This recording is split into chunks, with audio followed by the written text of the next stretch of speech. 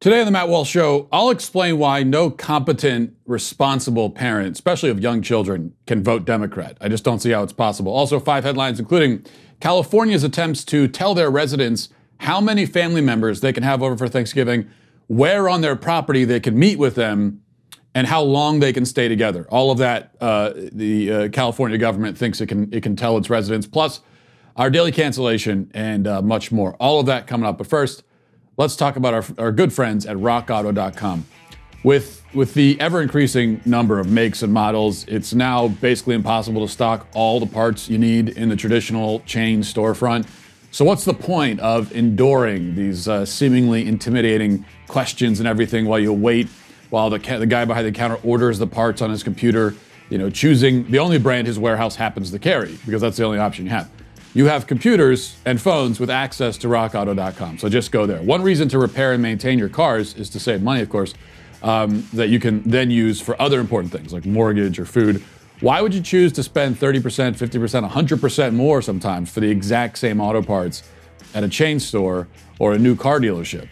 The rockauto.com catalog is unique. It's extremely easy to navigate, so easy that even I can do it quickly. You can see all the parts available for your vehicle. You can choose the brands, the specifications, the prices you prefer. You do all of that, just a couple clicks, it's done. Best of all, prices at rockauto.com are always reliably low, and they're the same no matter who you are. So why spend up to twice as much for the same parts? There's no reason to. Go to rockauto.com right now, see all the parts available for your car or truck, and remember to write Walsh in their "How did you hear about us" box, so they know that I'm the one who sent you there. Okay, the website Pink News recently published a video of a young boy named CJ who calls himself gender creative, has decided that, quote, gender is over, and now enjoys the distinction of being the youngest grand marshal in the history of gay pride parades. Here's some of that video. Watch. Are we ready? Yeah! Ready! We're ready for pride! Hi, I'm CJ Duran. I'm 13 years old and I'm gender creative. My gender identity is male and my gender expression is female. I've been gender creative my whole life, but this is just who I am. To me, gender is over. We don't really need it, it's kind of unnecessary. I'm in middle school now, but in my old school, elementary school, I changed it so PE wasn't separated between boys and girls, and I changed the dress code for 26 schools so it wasn't separated between boys' clothes and girls' clothes.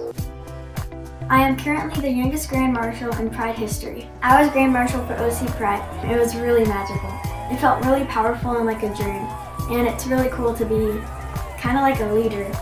It's very important for young kids to see that there's kids like them.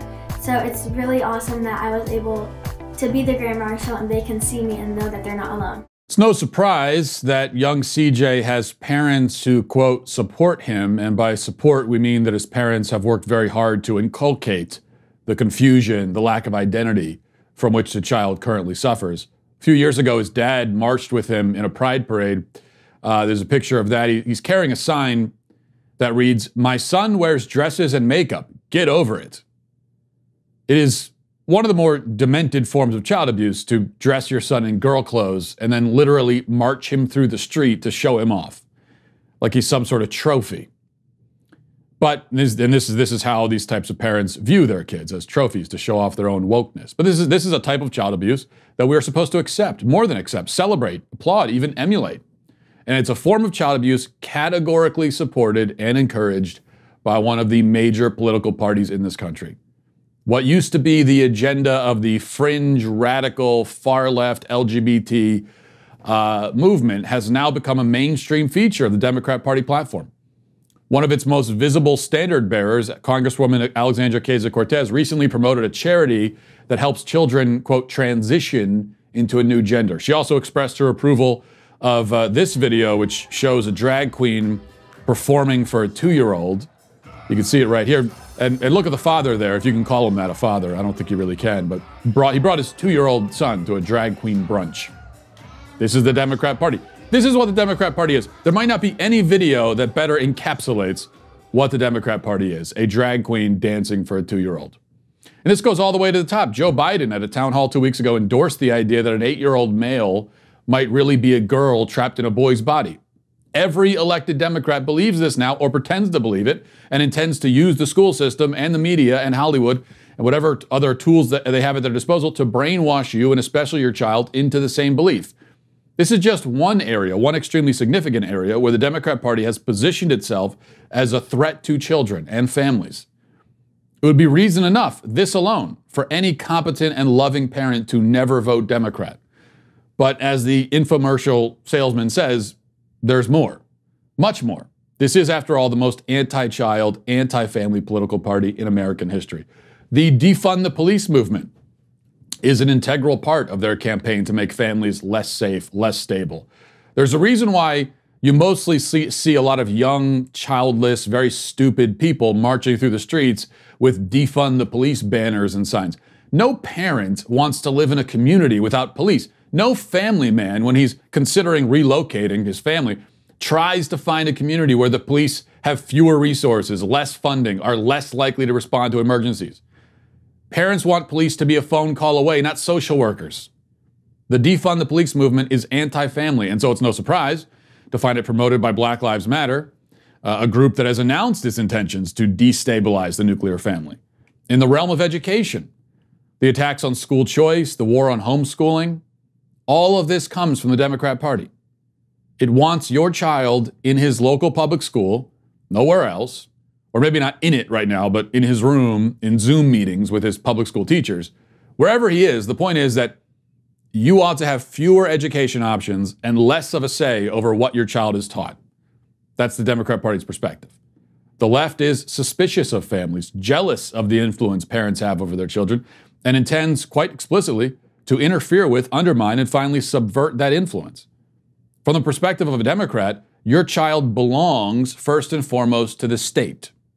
And all of the most essential work of child raising should be done by the state. It's the state's job to mold and shape your child and instill the, quote, correct values into his mind. Now, some Democrats will say this outright. Others will be more circumspect, but this is how almost all of them feel. If you're a parent of a boy, the assault is even worse. The Democrat Party believes that young boys, especially young white boys, must be deprogrammed of their toxic masculinity, reshaped into something more acceptable for our enlightened society. In some cases, as we've seen, they seek to literally turn boys into girls, and they do believe that such a thing is possible in a literal sense. But for all boys, the goal is to demasculinize, to feminize. And as I list the assaults on the family and children, of course, we haven't even mentioned the fact that the Democrat Party supports the murder of children at the earliest stages of life. They reject the idea that children at their youngest ages can make any legitimate moral claims for themselves or have any right to exist whatsoever. Democrats celebrate the slaughter of 60 million children, and increasingly we hear Democrats, such as the governor of Virginia, advocating the murder of born infants as well as unborn infants. As I said, the modern Democrat Party is the most anti-family, anti-child political party that has ever existed in this country. I don't see how any parent who is competent and informed and responsible could possibly vote to put these people in power.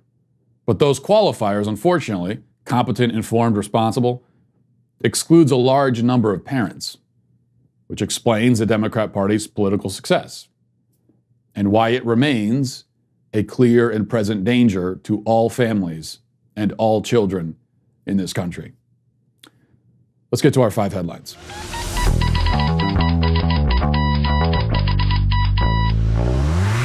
Okay, number 1 here from the Daily Wire. Law enforcement officials in Philadelphia have reportedly launched an investigation into a vehicle that was discovered containing explosives and suspicious items, which comes as the city is rocked by left-wing anti-police riots and widespread looting. ABC 6 reported Action News has learned that police recovered propane tanks, torches, and possible dynamite sticks from this van. The bomb squad is on the scene at this hour. City officials say at least 200 businesses, many of them already struggling in the midst of the pandemic, were the targets of massive looting across the city over the last couple of nights. To assist police, an undetermined number of Pennsylvania National Guard troops will soon be arriving in the city. Well, we haven't seen them yet. Or at least we hadn't seen it. Through the first two nights of rioting, we didn't see any National Guard. And very few police, actually, out there, too. Philadelphia Mayor Jim Kenney slammed those who were looting and rioting, saying that the destruction of property will not be allowed. Well, it's already been allowed. We just got through 200 businesses that have been targeted.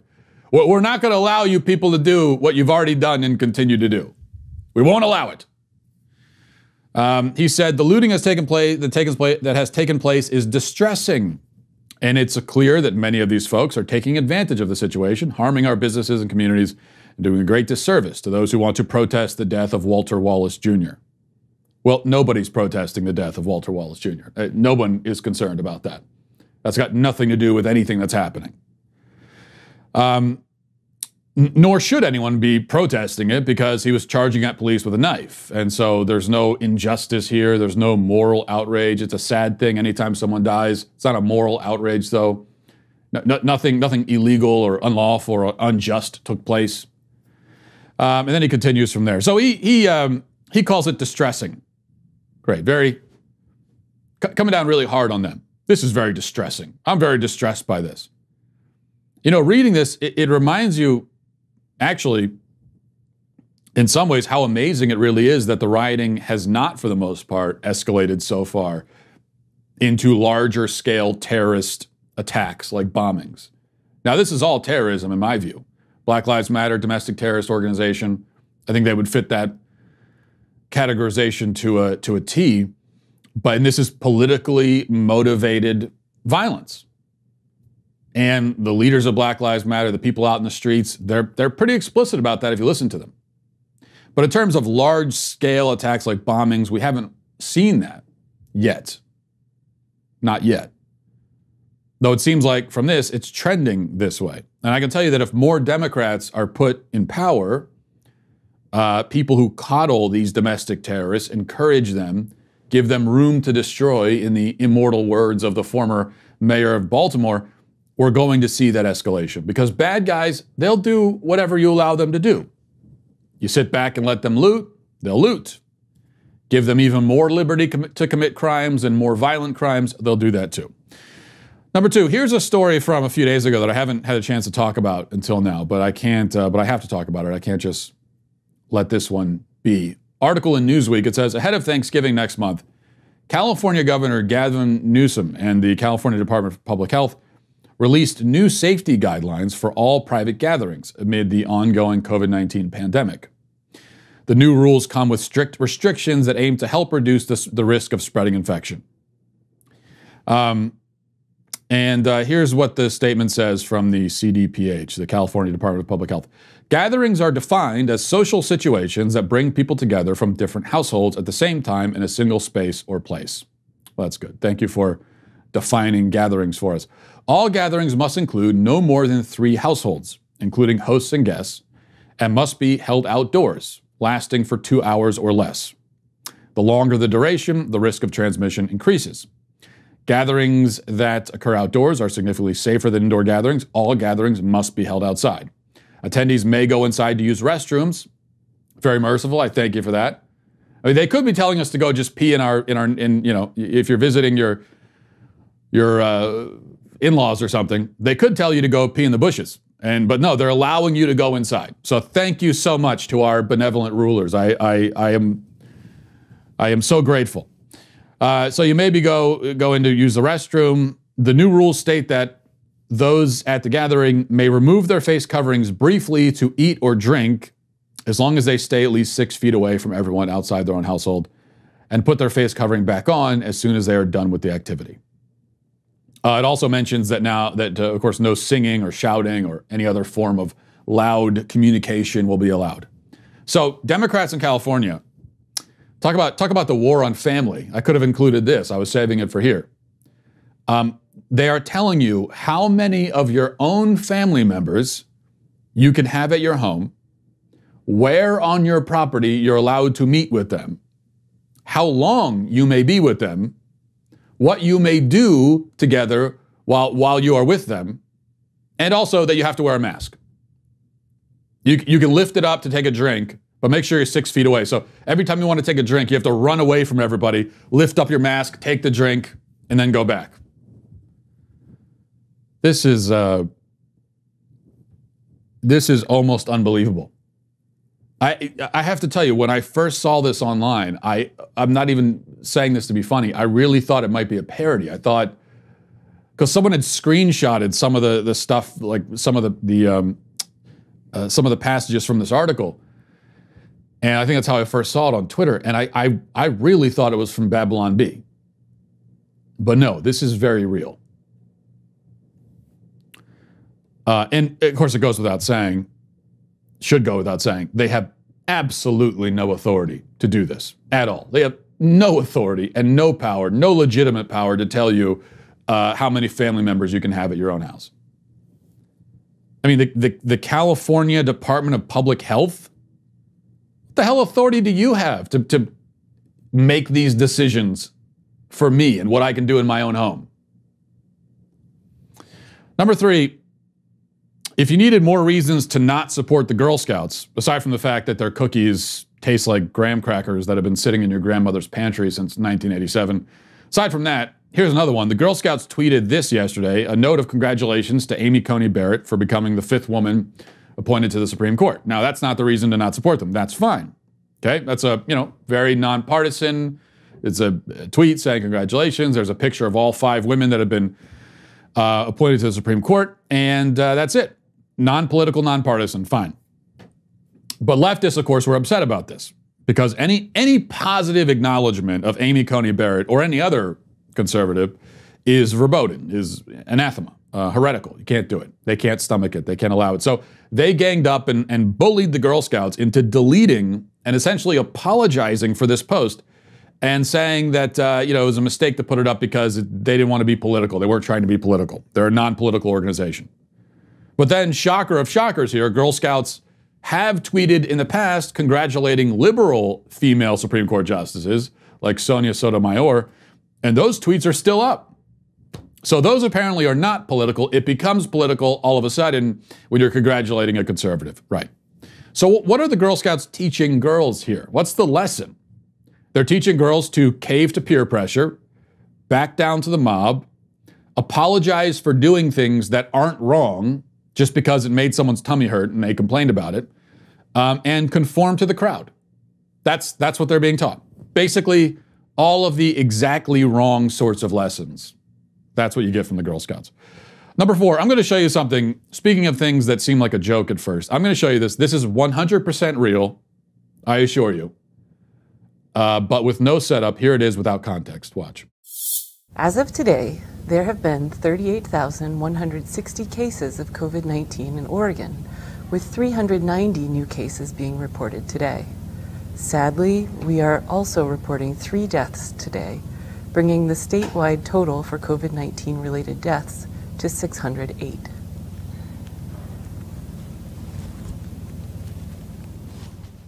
Now, for those listening to the podcast, the audio probably didn't sound too bad. You're probably listening to that and thinking, okay, what's the problem? It sounded like maybe some kind of health official announcing COVID daily death numbers, which is what it was. That's a senior official with the Oregon Health Authority making this announcement about COVID. Problem, and what you can't see if you're only listening, is that the woman is actually wearing clown makeup. She is dressed like a clown to tell us who died from COVID. This was apparently supposed to be some sort of Halloween thing, okay? But that's not an excuse. I mean, just because it's going to be Halloween soon, that doesn't mean you could just wear a costume anytime you want, regardless of the circumstance. How would you feel if you were going in for heart surgery and your heart surgeon, right before you went under from the anesthesia, you see your heart surgeon coming in dressed like Freddy Krueger to celebrate the occasion? What, it's Halloween, relax. Or what if you went to identify a relative's remains at the coroner's office and the woman there is dressed like a sexy vampire? It's not appropriate for the occasion. And I would say costumes really are never appropriate for adults. It never really works, but especially not in a professional context. Though I also have to say the fact that Oregon has literal clowns running their pandemic response does not surprise me at all. Okay, number 5, here's another addition to everyone's favorite genre of TikTok videos. That would be the genre of women having mental breakdowns on camera over news events. A lot of these. Usually this is done in the car, which I think actually explains a lot, by the way, about women drivers. That this is where they do this is where they have their emotional collapses. That doesn't surprise me a lot either. But here's something a little bit different. This is a mental breakdown in the bathtub. This is a few days old, but it's still good stuff, still worth playing. Here it is. Check it out. Don't mind me. I'm in the bath, but while I'm in here, I got a notification that Amy Coney Barrett was officially confirmed to the Supreme Court. I didn't think I would be this affected by it, but I'm scared. I'm scared for me, other women, people who need help, everyone except white men. So, please vote next week. Let's try to do something. You know, I see videos like this, and there's this hopeful part of me that says this has to be parody. It has to be a joke. And maybe it is. I don't know. There's obviously planning and forethought and editing even that goes into this. Why would someone do this except as a joke? You're crying in a bathtub. That's humiliating. This is a humiliating, embarrassing moment in your life. Why would you intentionally document it and spread it online for others to see? If I ever cried in a bathtub, if I ever took a bath at all, I would be embarrassed. But if I was crying in a bathtub, I think the last thing I would ever want to do is tell everybody about it. It would be a shameful moment that I would keep locked inside myself for my entire life, never to be spoken of to anyone, ever. So why are you putting your own embarrassing, eminently mockable moments online? And this is what people do on TikTok. It's sort of like a form of self-cyberbullying. They're cyberbullying themselves by putting this stuff out there. It's like if you peed your pants and then immediately pulled out your phone and did a live stream. Hey guys, so just want to let you know I just peed my pants. Yeah, a lot of pee just all over the pants. Just pretty embarrassing. Thought I should let you know. Okay, see you later. Bye. I don't understand the point. I don't see why you would do that. But we ask, who would do this except to be funny? Well, the answer is narcissists. Narcissists who think that every moment of their lives needs to be out there and observed by everyone, who think that everything they do and everything they think and say and feel is profound and important and worthy of attention, who think that every moment of their lives, every event is nothing more than an opportunity to gain more attention for themselves. Those are the kinds of people who do this. Just total narcissists. And there are a lot of those out there, and so there are a lot of these types of videos. Number 6, we'll do a bonus number 6 here, finally, bonus content. I want to show you a video made by some friends of ours. I think this kind of shows you what we're up against. Check it out.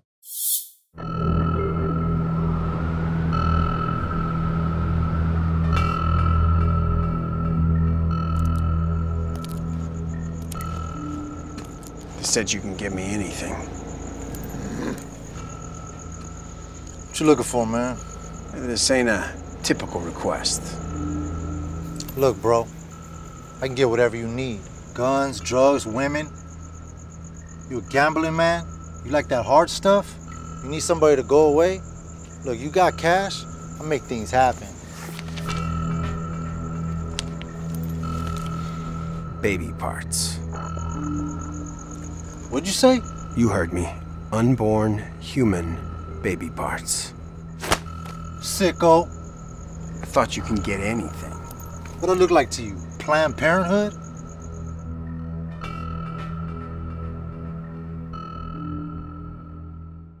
You know, it's a joke, but it's not at the same time. This is what Planned Parenthood does and was caught doing. And yet $500 million, $500 million every year from the taxpayer. And it does almost still shock me, almost, that these people were caught on tape. And the tapes are still there. You can see them on YouTube. Selling human body parts. The body parts of babies on tape, laughing about it. We saw these videos.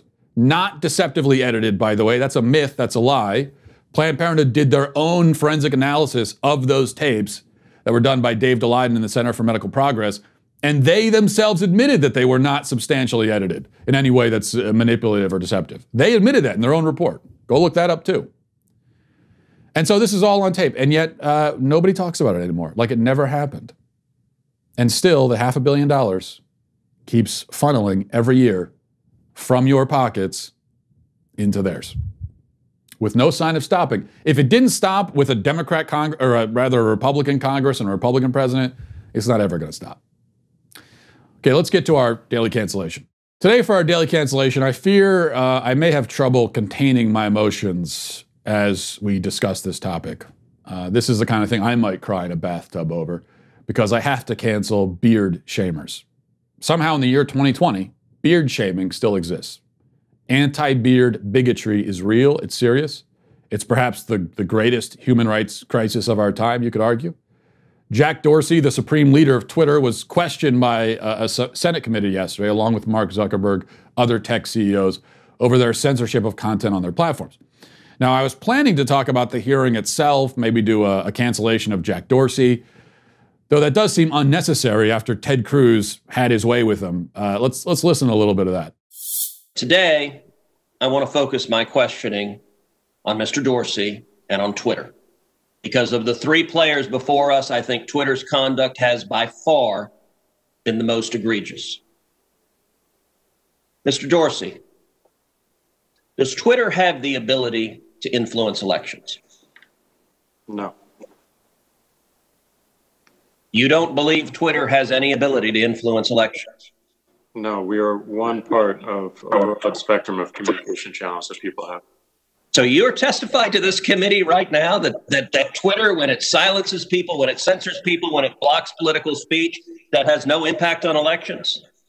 People have choice of other communication channels with which... Not if they don't hear information. If you don't think you have the power to influence elections, why do you block anything? Well, we have policies that are focused on making sure that more voices on the platform are possible. We see a lot of abuse and harassment, which ends up silencing people and having them leave from the platform. All right, Mr. Dorsey, I find your opening questions, your opening answers absurd on their face. Yeah, so Ted Cruz kind of nails him to the wall there, which is nice to see. None of this has anything to do, by the way, with the cancellation, really, but I think it's interesting. And so let's listen to, so you heard that. Let's listen to the next line of questioning anyway, and then we'll get to the daily cancellation. Why did Twitter make the decision to censor the New York Post? We had a hack materials policy that we... When was that policy adopted? In 2018, I believe. In 2018, go ahead. What was the policy? So the policy is around limiting the spread of materials that are hacked. We didn't want Twitter to be a distributor for hack materials. We found that the New York Post, because it showed the direct materials, screenshots of the direct materials, and it was unclear how those were attained, that it fell under this policy. Now, so in your view, if it's unclear the source of a document, and in this instance, the New York Post documented what it said the source was, which it said it was a laptop owned by Hunter Biden that had been turned into a repair store. So they weren't hiding what they claimed to be the source. Is it your position that Twitter, when you can't tell the source, blocks press stories? No, not at all. Our team made a fast decision. The enforcement action, however, of blocking URLs, both in tweets and in DM, in direct messages, we believe was incorrect. And we changed it. Today, right now, the New York Post is still blocked from tweeting 2 weeks later. Yes, they have to log into their account, which they can do at this minute, delete the original tweet, which fell under our original enforcement actions, and they can tweet the exact same material in the exact same article, and it would go through. Right, well, that's nonsense, of course. The New York Post was still blocked for days, even though the reason for the block was admitted to be wrong. But rather than just let them back on the platform, Twitter wanted them to delete the tweet, which there was nothing wrong with, and didn't violate any rules, and then post it again. None of this makes any sense. It's also quite beside the point, because I'm not focused on issues like censorship, the First Amendment, monopolies, big tech manipulation of the public discourse, or anything like that. To me, the big issue here is the beard that Jack Dorsey was sporting in that video. It was a long, bold, elaborate, extensive beard. a beard that is not ashamed of itself, not ashamed to announce itself to the world. And though I don't like anything else about Jack Dorsey, I respect that beard, as I respect all beards. The same cannot be said for much of social media, which spent yesterday mocking Dorsey for his beard, saying the most hateful and bigoted and frankly hurtful things.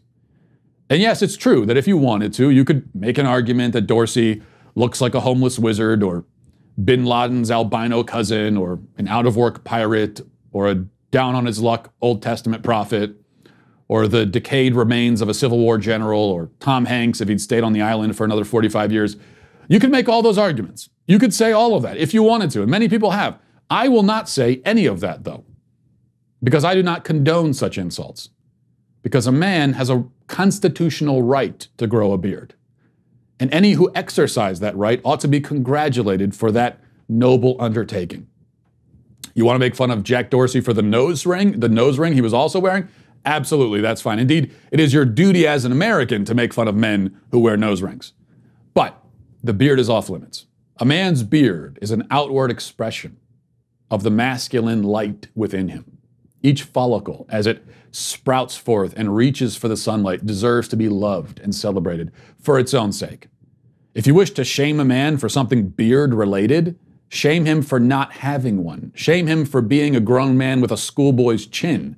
Beardless men are absurd, ridiculous. When I see beardless men, I react much like I react to the sight of a three-legged dog. I sort of gawk and stifle laughter, but then also I feel pity for this poor, wretched, deficient, embarrassing thing. And yet many beardless men have testified before Senate committees without a word of mockery. Even yesterday, Mark Zuckerberg, with the smooth face of a large infant, testified. And not one person pointed and laughed at him. This is all backwards. As always, my problem is not that we are mocking people, but that we're mocking the wrong people for the wrong reasons. And it is this upside down and backwards way of thinking that has led, you could argue, to many of the worst tragedies in recent history.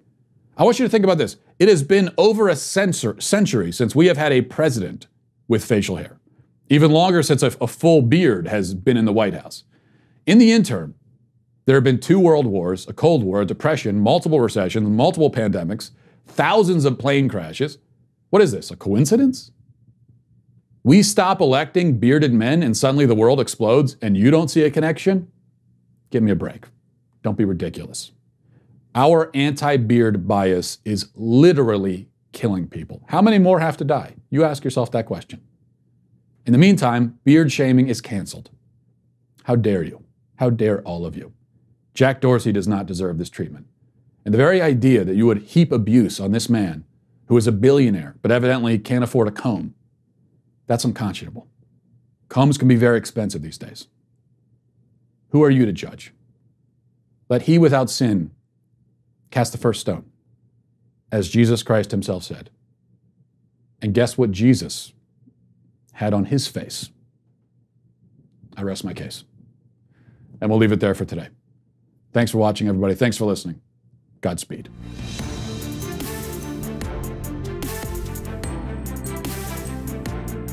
The Matt Walsh Show is produced by Sean Hampton, executive producer Jeremy Boring. Our supervising producers are Mathis Glover and Robert Sterling. Our technical producer is Austin Stevens, edited by Danny D'Amico, and our audio is mixed by Robin Fenderson. The Matt Walsh Show is a Daily Wire production, copyright Daily Wire 2020.